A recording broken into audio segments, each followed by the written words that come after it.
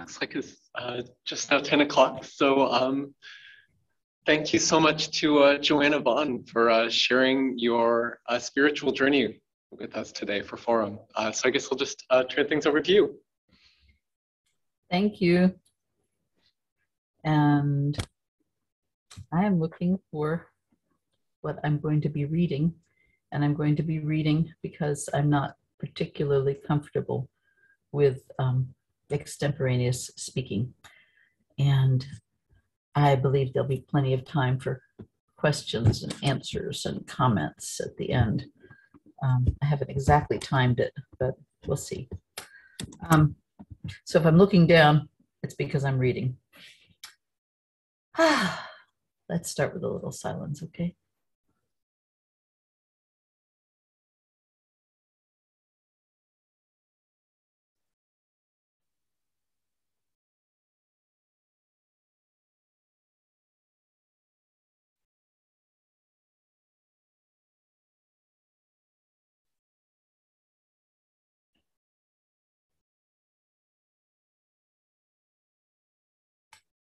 I want to thank the Adult Religious Education Committee for inviting me to present my spiritual autobiography.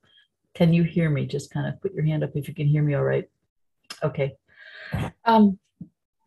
It's given me the opportunity to review my life. I'm 72 years old now, and this is actually the second time I've done this. I did something similar back at the old meeting house, and it was at that time pretty much my life story through songs and important people, important songs and important people. And I actually wrote that one out also, but I think I gave it to someone who wasn't able to be there, so I don't have it anymore. It would be interesting to me to see what I said back then.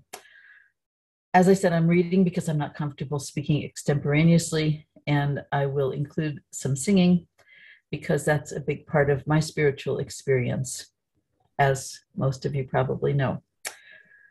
I'll start with the first verse of a song whose melody you will recognize probably, and it's a sort of an autobiographical song, and this is how it goes.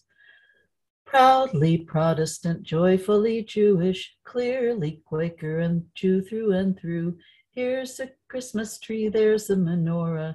Easter does not make sense without Pesach. Don't hush, please tell me all your stories, and I won't hush. Listen while I tell mine. My parents were intellectuals who met at the University of Chicago in the 1930s. My dad was Jewish and my mom was Presbyterian, but they had pretty much left their religions. And the three of us, when I was little, went to church at the Community Congregational Church in our town in New Jersey. That was in the 1950s, for the 2 years that we lived there before their marriage fell apart. I liked it a lot. We had a little box in the kitchen to collect coins, and at some point, our little box went to church with us to join all the other little boxes, and all those coins went to help other people who were less fortunate. There was a Sunday school class in the basement, and I liked that too. I still have 2 little books from that class. Along with my Jewish cousins, we celebrated Christmas with a tree and gifts, and Easter was egg dyeing with my mom, who did fabulous eggs, egg hunts, and chocolate bunnies. I'm going to digress here to say my mom would use the pinking shears to cut adhesive tape and wrap those zigzags around the egg and make the most incredibly careful, beautiful eggs. She was very careful and did everything very neatly. She said, I can't paint. And I said, oh, yes, you can. You just stick your brush in the paint and then you put the paint on the paper. Anyway, she was very encouraging of my art and music. An early religious or spiritual experience took place in our living room, where I was listening to the recording of South Pacific and was puzzled by the song, which includes, you've got to be taught before it's too late to hate all the people your relatives hate, etc., etc. And I asked my mom, what was this about? Because it was the weirdest song. And she said, there really are people who think that way. And they teach their children to hate. But we don't think that way. And we don't teach you to hate. In fact, they were very careful not to, like, there were never any bad terms for any groups of people used in our house. Our household had quite a few Japanese things in it because my dad had been in the military occupation government in Hokkaido, Japan. After the Second World War ended, he had spent most of the war learning Japanese at Stanford, but he didn't learn it well enough, so he had to have translators. He told me that his job was to make sure all the leftover bombs that were stored in caves around the coast of the island were taken apart so that they couldn't hurt anybody. He also made lifelong friends with his two translators, Mr. Minoru Yoshida and Mr. Inoue. And Mr. Yoshida's daughter, Akiko, and I became pen pals. She had beautiful handwriting and perfect English. He was an English professor. Mr. Inoue was a math professor. Jumping ahead, a mountaintop moment for me came in 2002 when I was one of 200 U.S. K through 12 educators who were selected to participate in something called the Fulbright Memorial Fund program, which was an all expenses paid educational trip to Japan. And I got to meet Akiko and her older sister, Keiko, in Tokyo. On that same trip, I traveled solo to Hiroshima and visited the Peace Park and Peace Museum, both of which were deeply moving, and I recommend them. I was so pleased when Obama went there. After we moved from New Jersey to New York, due to the divorce, there was no more church or Sunday school. We lived in separate apartment buildings, and I really missed being able to just go outside. And I practiced shuttle diplomacy, where I would go to visit my dad on alternate weekends and never say anything bad about my mom, and then come home and try not to say anything bad about my dad. Like the girls in The Parent Trap, my dream was to get my parents back together. The saving grace of my childhood was Beatrice Harper, our African-American housekeeper. For 10 years, she came to work on Monday mornings and stayed until Friday afternoons. She was Catholic, and on the Monday after Palm Sunday, which is today, of course, she would bring me a little palm cross, which I thought was quite wonderful. She also taught me not to cheat at cards and was part of our family. Sometimes I went home with her on weekends, and once she took me to meet the Mother Superior at the nearby convent, who gave me a St. Christopher medal, which I treasured for years and years. And I have no doubt that she prayed for us all. Another treasure from my childhood, a thing that I could hold, was a gift from my Jewish Aunt Louise, a turquoise necklace, not made of turquoise, but a little enameled heart, turquoise colored. And on the back, the Lord's Prayer was written in tiny, tiny letters, which my eyes were good enough I could read. And that was how I learned the prayer. And I always wondered if Aunt Louise had noticed that that was there, if it was intentional or accidental. She also gave me a box of oil paints and some canvas boards. And as she was an artist herself, this seemed like a vote of confidence in my own art making. The Lord's Prayer is part of my inner life. My daughter Marina sent me a postcard from Boston where she visited the Christian Science Church, and she said, I think you'd like this, Mama, because they started the Lord's Prayer with Father, Mother, God, not just Our Father. And so that's how I say it to myself. And I also say, hallowed be thy names, all thy names, Adonai, Allah, etc. I practice gratitude for my food with our daily bread. And I ask myself, who do I need to forgive? And to be delivered from evil, and evil to be delivered out of me. I think the Lord's Prayer is like the Jewish high holy days when individuals ask forgiveness of each other between Rosh Hashanah and Yom Kippur, and then as a body ask God's forgiveness. As a girl in New York City, I was fortunate to go to the ethical culture school from second through 10th grades. One of many wonderful things about this progressive school was an ungraded weekly ethics class. Another wonderful thing was the music teacher, Sylvia Kuferstein. She brought us the world through songs. And one of the many songs was the 23rd Psalm. At the end, in this version, it goes, "And in my Father's heart always, my dwelling place." Oh no, and in my heart, let's see, I'll get it right. "And in my Father's heart always, my dwelling place shall be. And in my heart forevermore, his dwelling place shall be." This seemed impossible, kind of like a 3D yin yang. How could someone so big be in my heart? And how could I simultaneously be in his heart?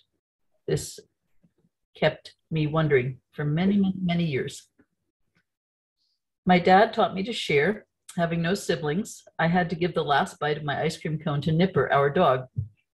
He taught me to write letters to my grandparents and to Auntie Janowitz, who turned out was not any relative, but a neighbor of his when he was growing up in Cleveland, who lived to be over 100. And she wrote back to me in her spidery handwriting.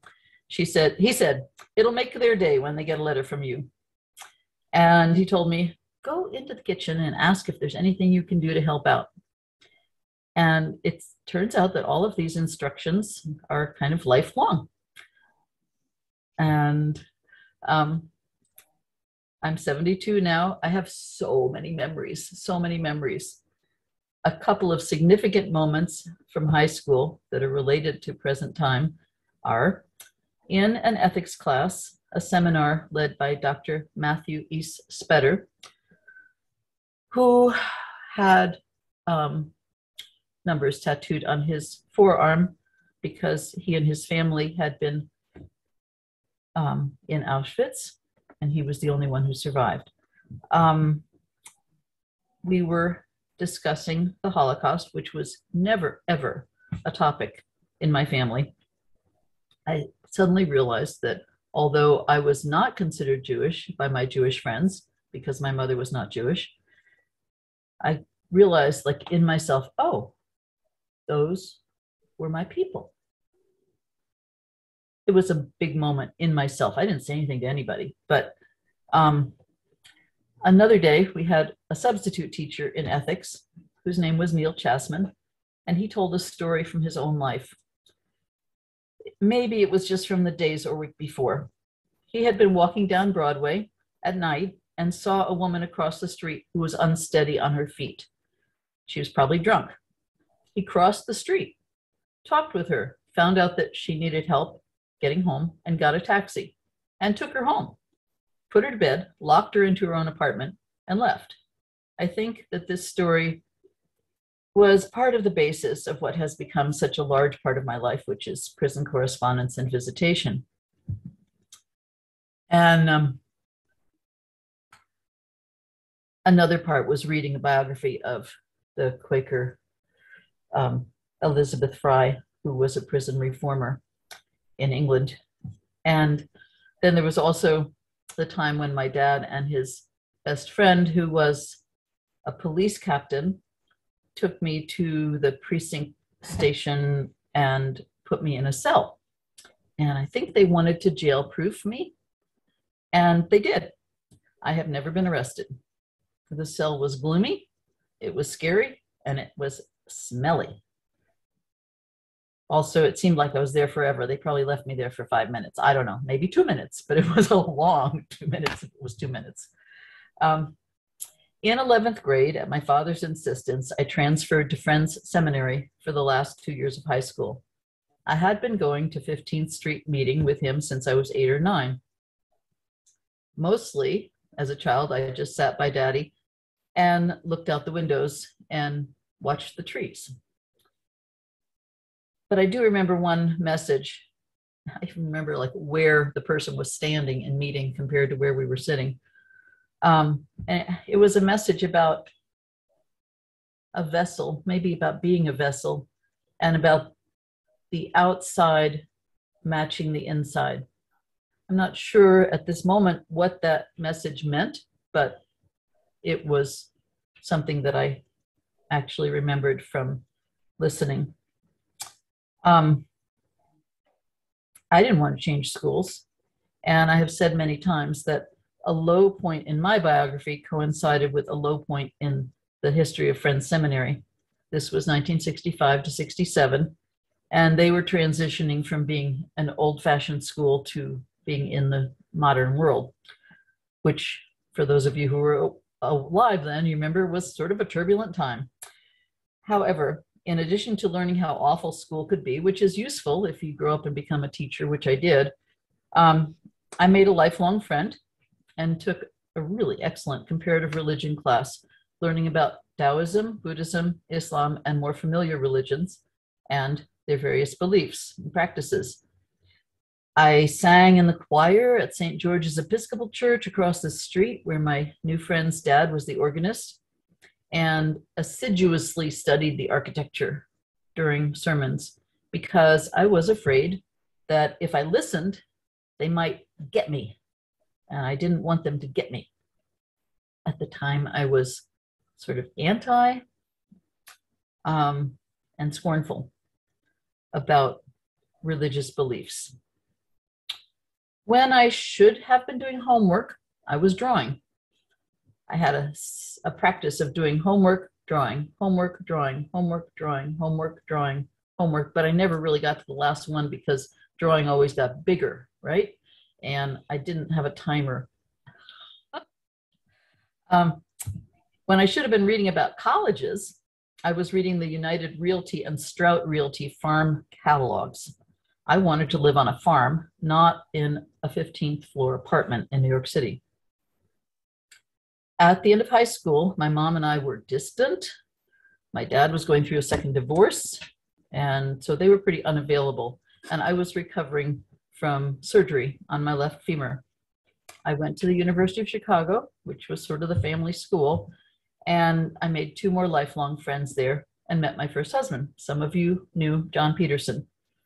Coming from Kansas, he had pored over the same farm realty catalogs, and we both wanted to get out of the city.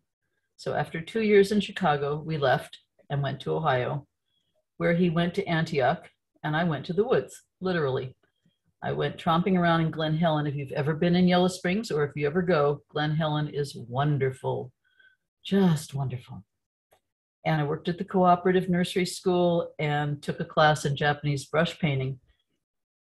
At the bookstore, a little book fell off the shelf into my hands, which was called Early Childhood Education and the Waldorf School Plan by Elizabeth Grunelius. I want to say at one point, many years later, I actually met Elizabeth Grunelius and was able to thank her for making this wonderful little book. I really loved what I read. At some point during that first semester, we learned about a 40-acre organic farm whose owner needed to sell half the farm. She wanted to stay, but she needed somebody to buy half of it because her stepson wanted money, not farmland, and her husband had died without a will. We went to visit, and I fell in love with the barn, with the frozen ground, and I bought the undivided half interest. We moved there along with 5 students from University of Dayton who were all Catholic. We were all hippies and lived communally for about a year. The contrast between New York City and Chicago and the farm was huge. Of course, I had to get over being afraid of the dark. It was really dark out at night, no streetlights. And during the time that we lived there, from 1970 to 1978, Osro Everding, who was a natural foods advocate and a neighbor about my age, took me to meet Hans and Ingrid Buchinger, who lived an hour west in Richmond, Indiana. Hans was there because he taught at Earlham. They were Quakers and anthroposophists, and she became a life mentor. I drove to their house as a weekly pilgrimage for about a year until they went back to Germany. And after milking the goats, making and eating a vegetarian supper, and cleaning up after supper, we'd take turns reading out loud from a book by an anthroposophical author, The Year and Its Seasons by Eleanor C. Mary. And the idea kind of got into my mind that maybe there was some meaning, even purpose, in the universe after all. Living in rural Ohio, I met people and learned things that they don't teach in college. I learned that people who had only been through 5th grade and maybe didn't always spell correctly were every bit as intelligent and valuable as I. I also took my first class in reevaluation counseling, or RC, which I've continued to practice to this day. 2 key ideas from RC, and not unique to RC, are: I am just a human being, no better than and no worse than any other human being, and we are all in this together. I so wanted to be closer to God and went through the initiation for transcendental meditation. During that, I saw, with my eyes closed, the most wonderful, wonderful, dazzling scene. Indescribable, but very beautiful.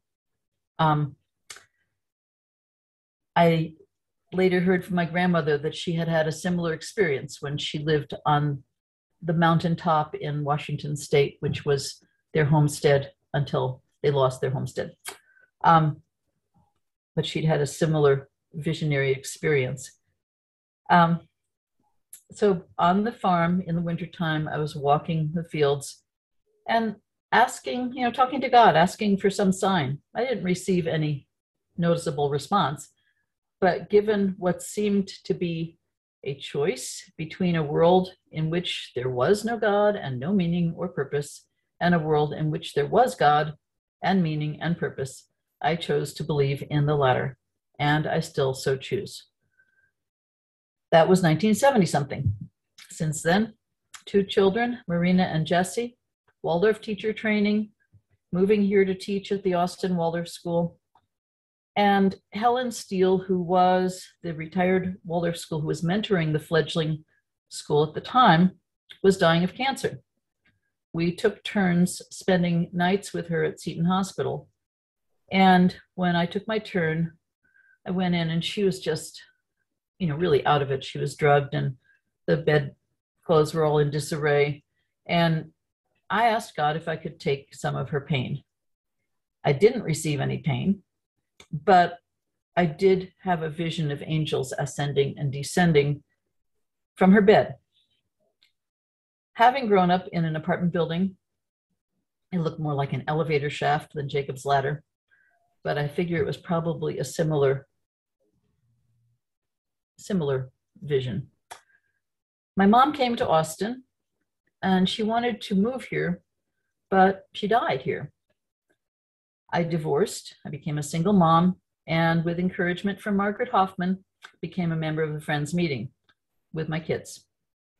At a Waldorf Teachers Conference in Toronto, I had a powerful experience during a conversation with another teacher. We're just standing there, surrounded by other people having conversations, and all of a sudden, there was a whoosh, like that whoosh when you send an email. And I found myself in the tomb, like the tomb, Jesus's tomb. It was empty. The stone had been rolled away. And then whoosh, I was back standing facing her.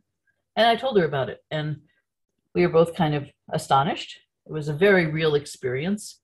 And to this day, she calls me around Easter time because she remembers that moment as well. Then after 11 years of teaching, I had burnout.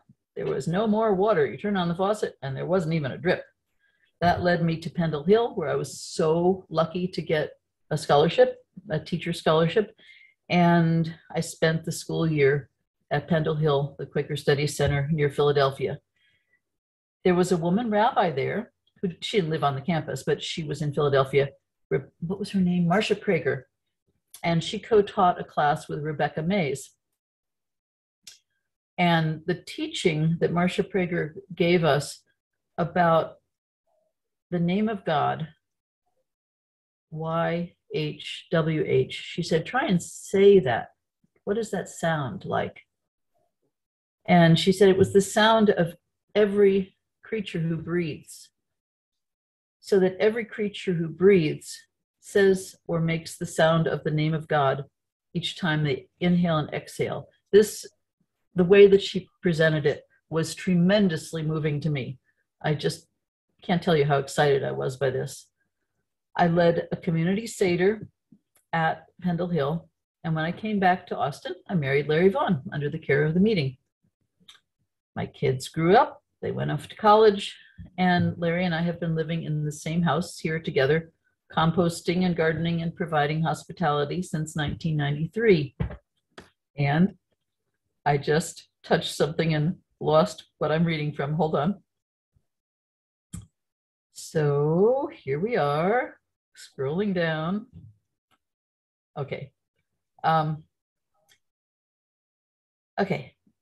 When I came back to Austin, I didn't have a job, and I got a job teaching art in AISD, which I did for 17 years. And it was really good. I really enjoyed that a lot. I also earned an MED at UT during that time, and through the Friends meeting, became active in the anti-death penalty arena. Since retirement 10 years ago, I've joined the Austin Threshold Choir, which sings at Hospice Austin's Christopher House. And that turned out to be like even better than I had anticipated. I love singing. Singing is really meaningful. The songs, the content of the songs is really meaningful.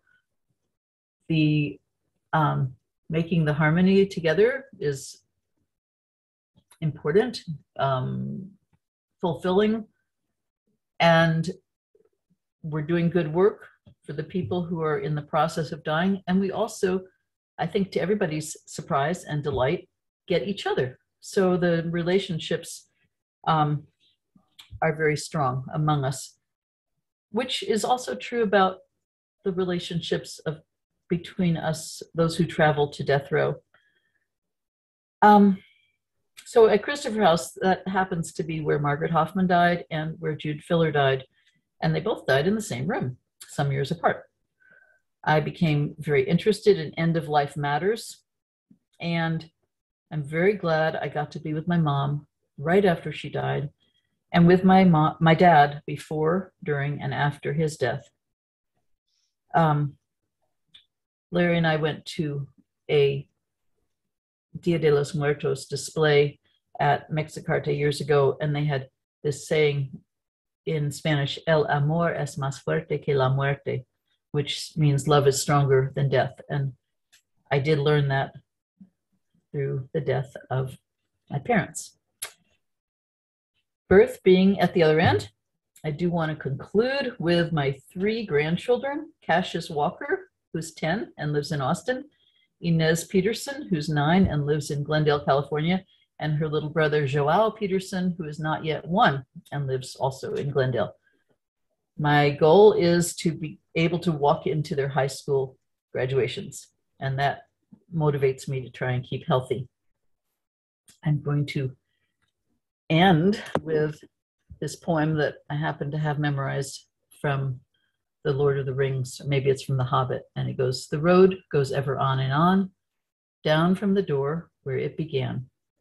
Now far ahead, the road has gone, and I must follow if I can, pursuing it with eager feet until it joins some larger way, where many paths and errands meet, and whither then? I cannot say, but it's an ongoing journey." And that's pretty much all I have to say. I have no idea what time it is. I probably talked fast, and it's probably not very late. So anybody who wants to ask or comment, feel free.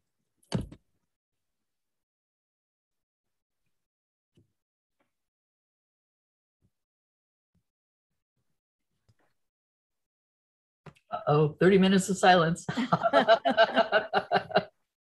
I loved it. I loved it. I loved the way you gave examples and, really shared little events and little scenes. It was really wonderful. Thanks, Jean. I remember, and I've told you this before, I remember you're standing up in meeting and saying, I choose joy. Yeah. I learned some things too about you.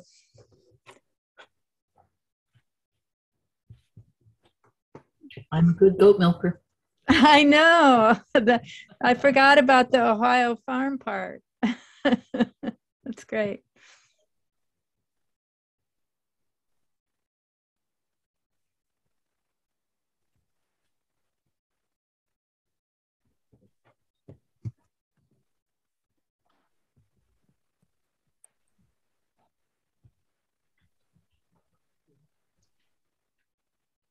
Do I push anything? No, you can just speak. Maybe you said, but what do the letters RC stand for? Re-evaluation counseling. Thank you.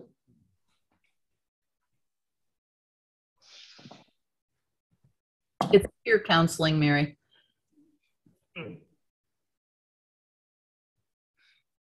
I liked everything. Thank you. I especially liked how you used the Lord's Prayer in a personal way, in an evaluative way, in your prayers. That's really meaningful to me. Thank you. Mm-hmm.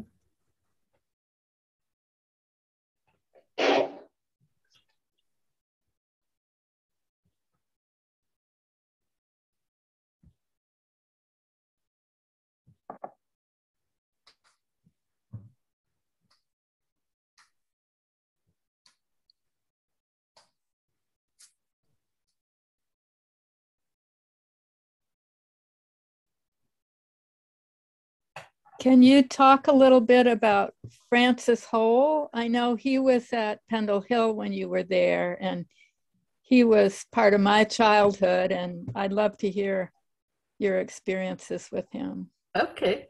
Francis Hole was just a delightful human being who was a retired soil scientist from the University of Wisconsin, and he also played violin.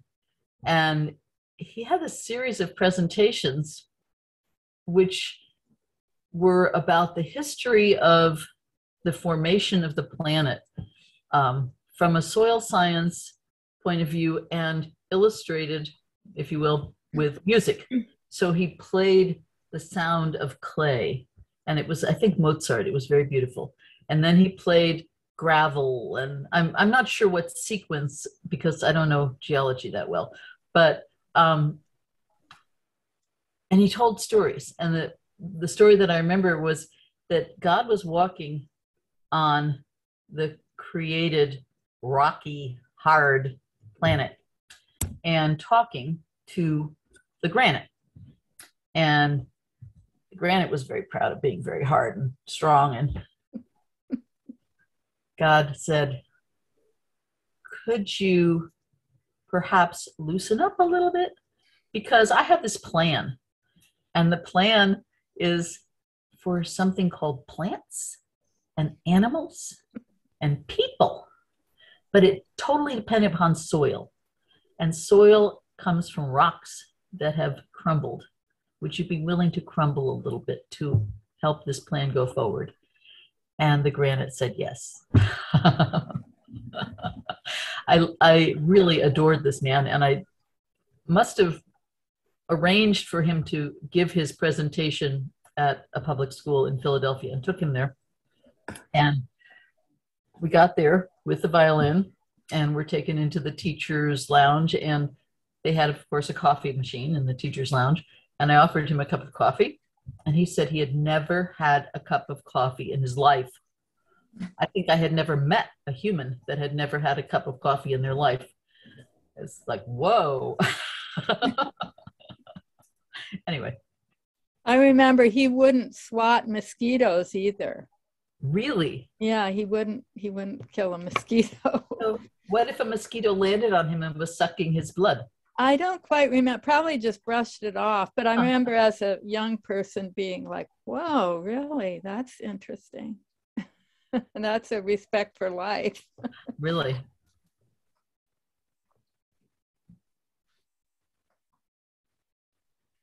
Yeah, he would be on my list of favorite people I have known. Although I didn't know him as well as you did.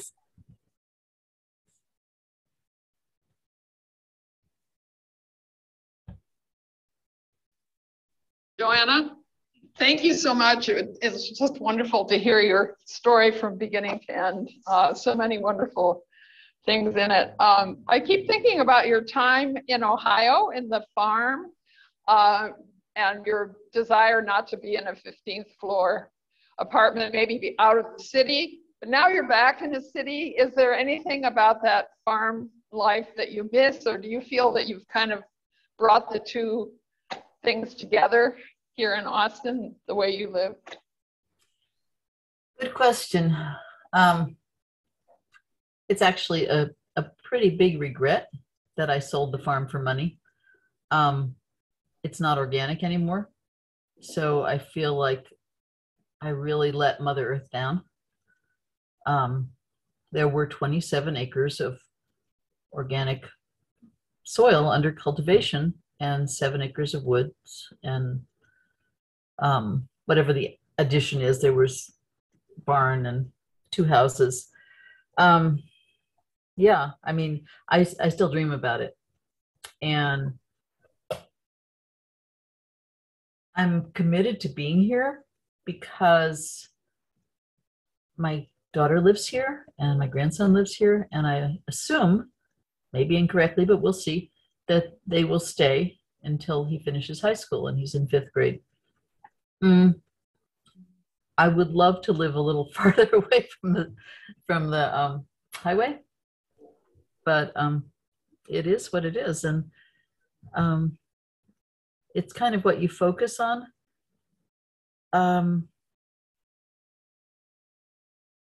Yeah, I mean, I learned so many wonderful things, and I didn't stay, and here I am.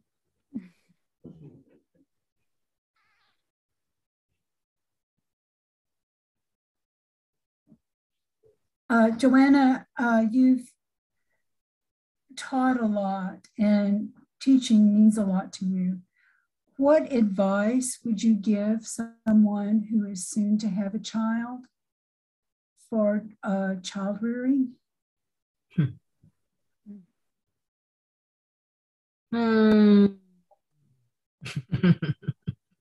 Yesterday, I taught a class at Laguna Gloria, 9 to 11-year-olds, and I tell you, I think I'm getting too old for this. One of the girls, this never happened before. I mean, seriously, this has never happened before. One of the girls just went off by herself. And boy, was that ever unnerving. Fortunately, she was going off by herself to go back to the classroom while we were on a walk. But, and that was only part of it. You know, there was another incident, all in 3 hours, you know. I'm like, oh man, I'm too old for this.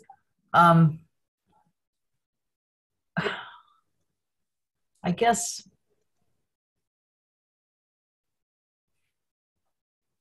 boy, oh boy, I feel so not qualified to answer this question, even though, you know, one would hope that at this age and with my experience, I would be qualified.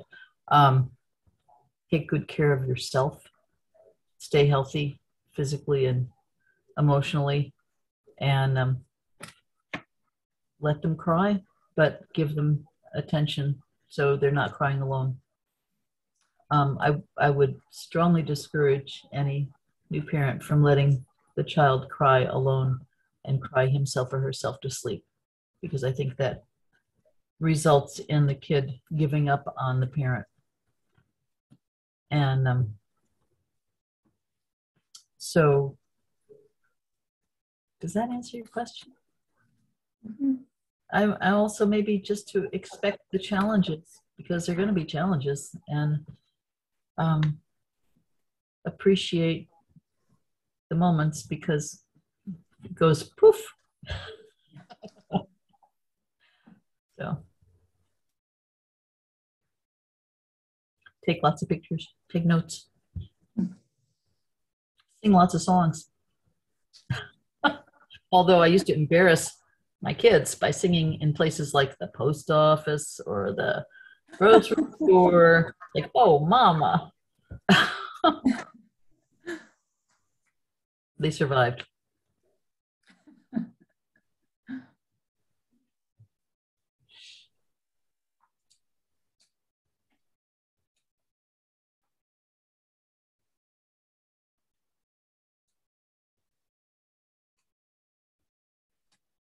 I think we could just stop and what do you say, James? Oh, sounds like there might be another question. Joanna, could you talk about the time that you and John Peterson spent traveling around the United States and how that has affected your spiritual growth?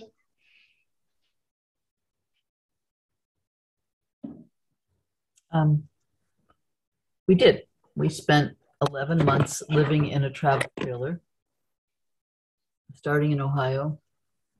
Imagine the map going to the East Coast, down to the very tip of Florida, up the coast, Gulf Coast of Florida, to Texas for the first time, and then New Mexico and Arizona and California and up the West Coast. And then we didn't drive to Alaska, we actually flew. And then we had left the trailer in Seattle. We went across Canada, the southern part of Canada, and came back into the United States in Minnesota and ended up about 5 hours north of where we started in Detroit, which is where I went to Waldorf teacher training. And certainly, you know, I'm not really sure about how it contributed to my spiritual growth. I certainly learned a lot about the United States and birds and plants and different kinds of food. I met grits. I never had met grits before. and crawfish. And,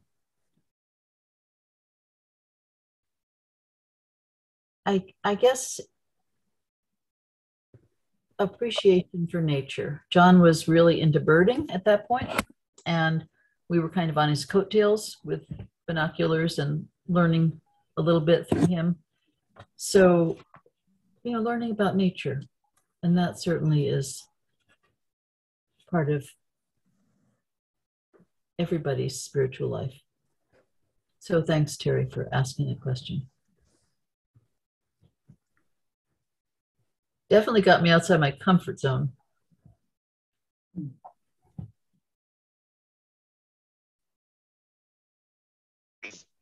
So I'm planning to be married under the care of the meeting later this year. And I was just wondering what your experience of being married under the care of Friends Meeting of Boston was like.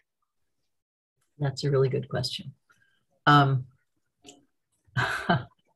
Me personally, the Clearness Committee was very, very good and supportive to us, but not so good or supportive to my kids. Who were teenagers, and there really wasn't any outreach. That's not relevant to your situation. Being married under the care of the meeting, a year later, one of the people on the committee, Jane Leslie, reached out to us and said, so how's it going being married? And that was pretty much it as far as ongoing care from the meeting for our marriage. And I do have kind of a gripe about that, not just for me personally, but if you're going to say you're being married under the care of the meeting, does the care of the meeting stop after you get married? I don't know, you know. So I brought that up a long time ago, and there was I think it was an FGC couple who came and did some kind of couple enrichment thing here. But For whatever reason, Larry and I didn't participate. I don't know if we were typically slow to respond to the invitation to reserve a space and there weren't more spaces. I don't remember. But, you know, marriage is hard. I mean, it is hard. It's good, but it's hard. So just like with the question about children, expect the challenges. Being married under the care of the meeting. I mean, if I were going to do it again, I think I would literally schedule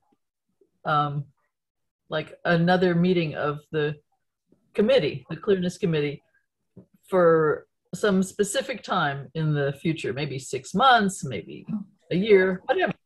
Seriously, I would like to see marriage under the care of the meeting extend beyond the act of getting married. Okay?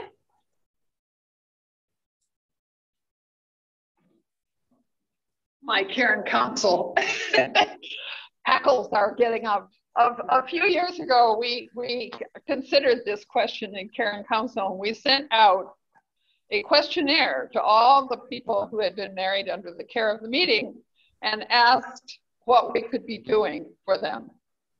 And we got one reply from one of the people who was on Karen Council. So we kind of let that drop, but we should maybe bring this up to the meeting in general or something, because I think it's a really good question. What should the care of the meeting mean after people are married? Anyway, sorry. No apology necessary. I don't remember receiving the questionnaire, and if it was an email. No, it was a letter. Really? A physical letter. Wow. Sorry, I didn't reply.